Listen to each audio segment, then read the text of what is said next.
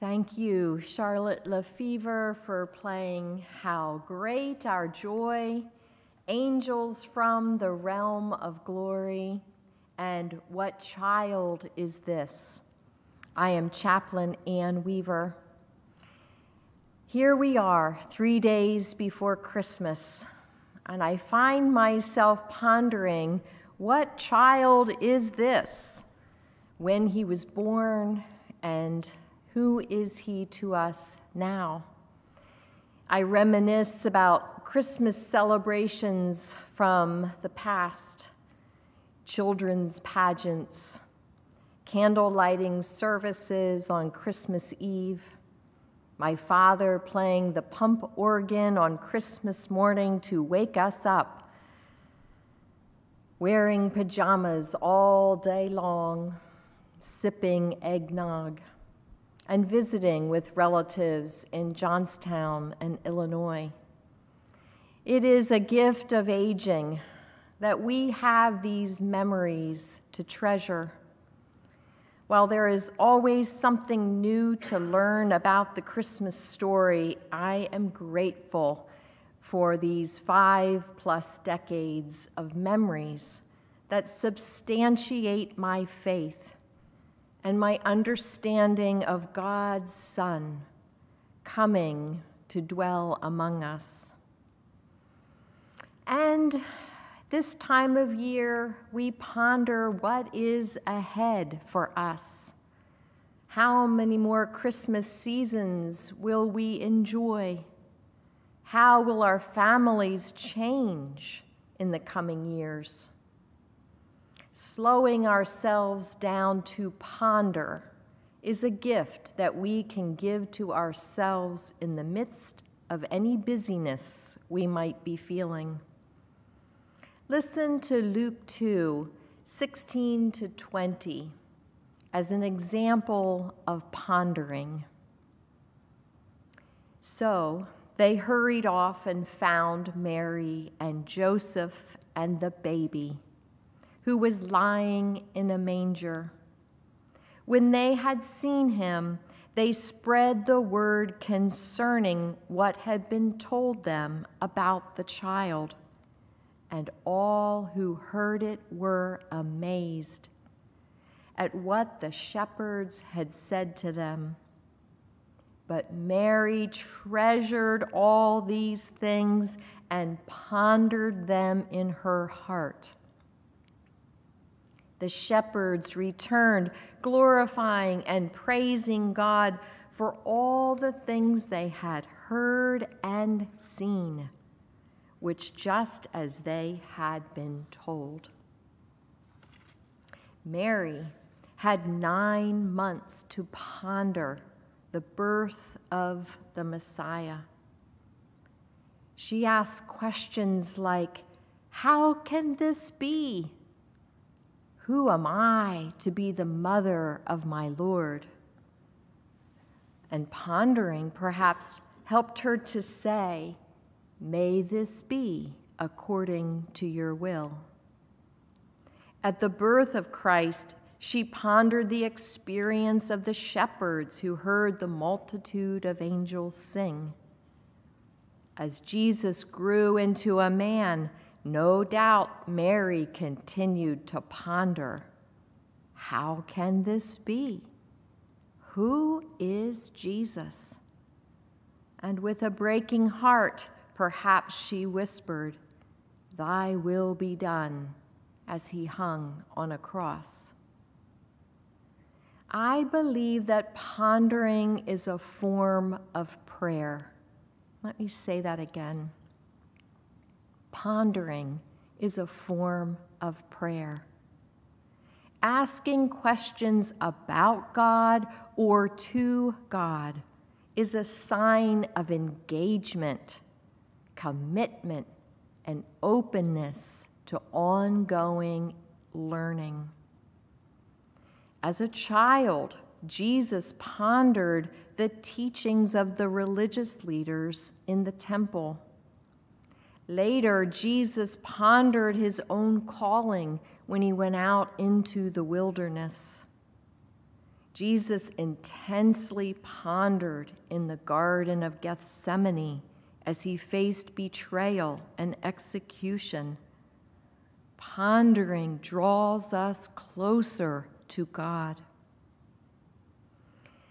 This year, several experiences have helped me to ponder the meaning of Christmas and awakened my desire to the depths of scriptures. Working with Mennonite Children's Choir of Lancaster to produce a Christmas Day special for us has been so inspirational. Listening to the children memorize the Christmas passages has melted my heart. Hearing them sing familiar carols and carols from around the world has blessed my spirit. I'm so grateful for the next generation to ponder and treasure these scriptures and hymns.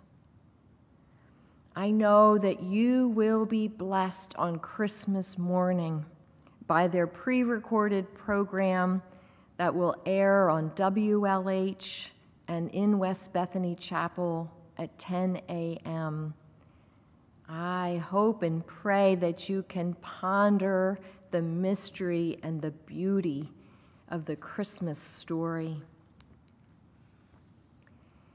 I also want to share an experience with art that has deepened my connection to the Christmas story this year.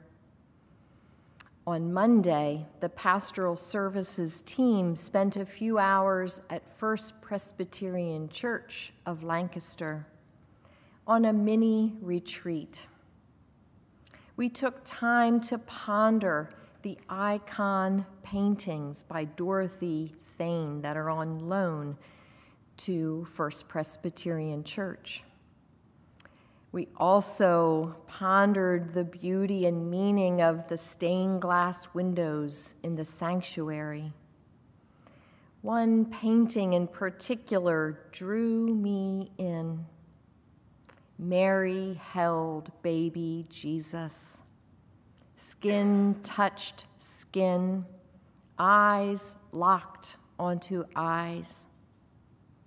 As I pondered the power of this painting, I prayed for this same kind of connection between myself and the risen Jesus.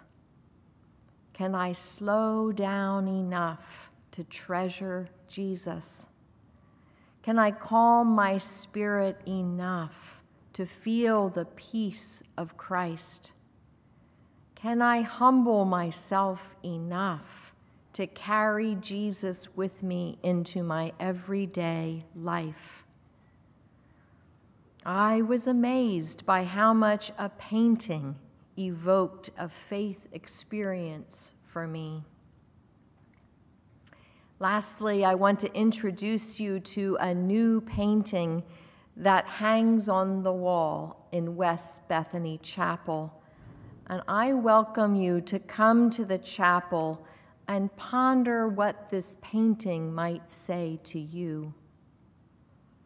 It was painted by a young man from Mozambique named Placido, who lived in Lancaster last year and attended Laurel Street Mennonite Church.